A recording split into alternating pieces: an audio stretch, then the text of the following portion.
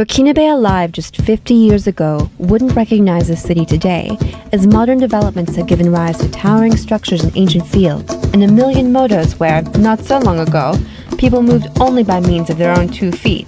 Welcome to Ouagadougou. To keep it simple, call it Ouaga, like the Burkina do. Centrally located, little wonder that Ouaga serves as a cultural melting pot for both provincial visitors and the roughly 1.5 million people who call the city home.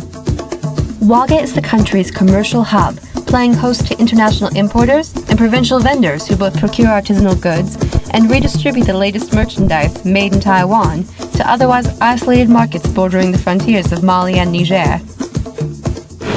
Les grands commerçants des différentes provinces et villages, et ils viennent aussi se servir avec les grossistes de Ouagadougou. The heart of all this activity? The city's Grand Marché.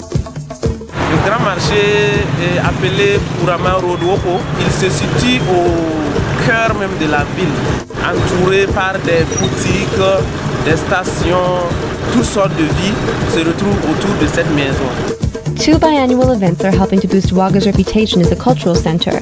Siao, an international arts and crafts fair, and FESPACO, the Pan-African Film and Television Festival of Ouagadougou.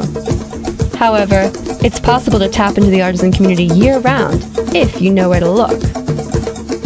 Je m'appelle Ismaël, Tissé Ismaël, je viens de Ouagadougou et je suis un artisan.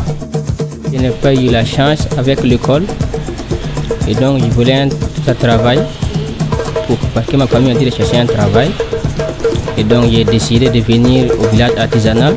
Mon patron m'a accueilli et j'ai pris le travail, ça fait 3 ans et demi et je m'en sors bien.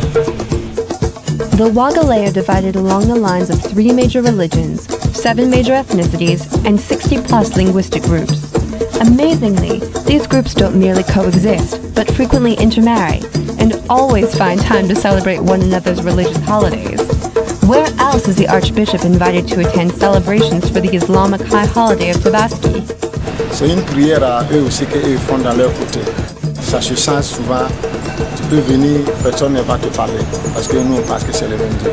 Par rapport aux religions, il n'y a pas de bagarre. Ouaga is a city of extreme amalgamation. Urban cornfields compete for space blocks away from commercial high-rises. A worthy model for other nations, members of the country's different religious and ethnic groups coexist in harmony. The jumble of more than 60 languages echoes through the streets, French serving as the common denominator for the hapless tourist.